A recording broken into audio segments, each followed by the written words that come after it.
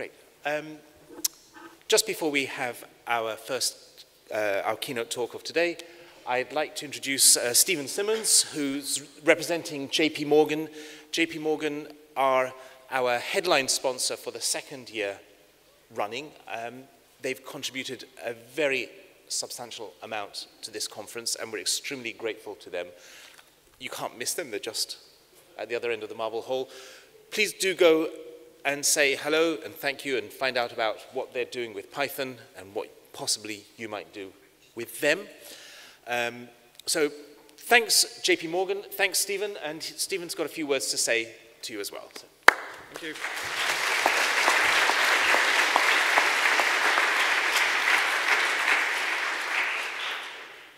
So I'd just like to say a few very quick words about JP Morgan. We're very pleased to be back here for the second year sponsoring PyCon UK. A lot of you may not actually know very much about what we do or why we like Python so much, but we are one of the world's biggest banks, and that makes us a very, very big organisation. In the UK, we employ around 16,000 people. We're also one of the world's biggest technology companies. You might not have heard of us in that way, but we actually spend $9 billion a year on technology and innovation. And we employ around 18,000 developers. Python is used across all of our businesses, and very much in the investment bank, the area that I'm from.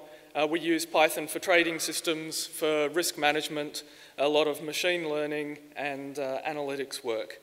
And if you think that you work in a large Python code base, our Athena Python platform is 150,000 Python modules. That's one really large code base. We think we're the UK's biggest Python employer, and especially for people that are outside London, we have very big offices in Bournemouth and Glasgow, and setting up operations in Dublin as well.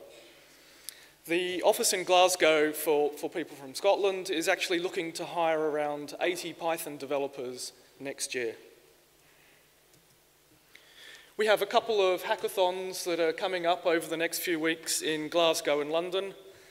Especially for people from Scotland, if you'd like to take part next weekend, come and talk to us. Applications have officially closed, but we might be able to squeeze you in. And London's is in a few weeks' time. Applications close next week. So for more information about what we do here at JP Morgan, or for coming to work with us, talk to us on the recruiting stand, or talk to any of the JP Morgan people that you might bump into during the sessions. There are 19 of us here, and if you do want to apply for one of our graduate roles or internships, then applications close on the 26th of November. Thank you very much.